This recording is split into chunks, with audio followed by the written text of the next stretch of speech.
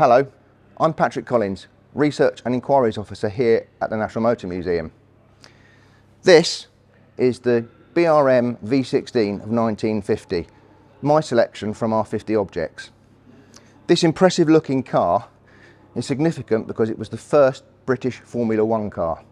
Its proper title is the British Racing Motors Type 15, of which this is chassis number 1. It's one of just 5 V16s built.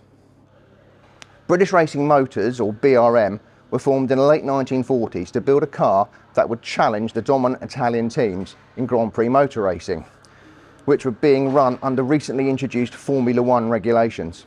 The main rivals were Alfa Romeo, Maserati, and a new team called Ferrari. BRM attracted support from across British industry, with contributions from leading companies like Rolls-Royce, Standard Motor Company, Rubery Owen, and Lucas Industries.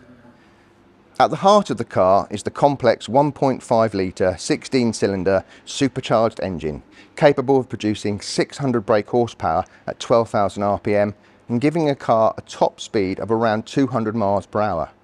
Not only does the BRM look impressive, it sounds incredible as well.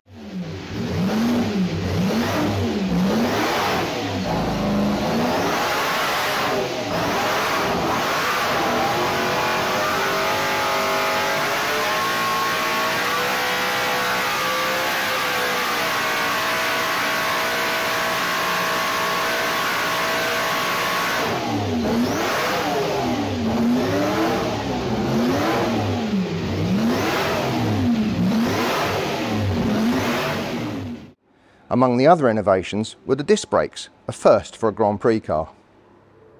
Like any complex machine, the BRM V16 needed time to perfect.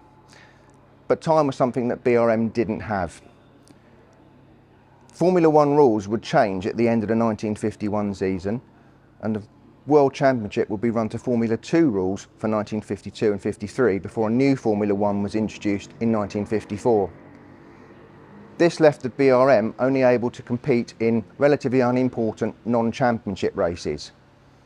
Reg Parnell's 5th place in the 1951 British Grand Prix at Silverstone did give just a hint of the potential of these cars, what might have been had they been perfected.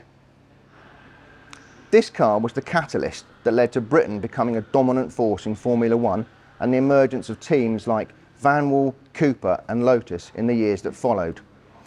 BRM themselves will be back with a string of competitive cars and winning 17 Grand Prix between 1959 and 1972 and taking the Manufacturers and Drivers' World Championships with Graham Hill in 1962.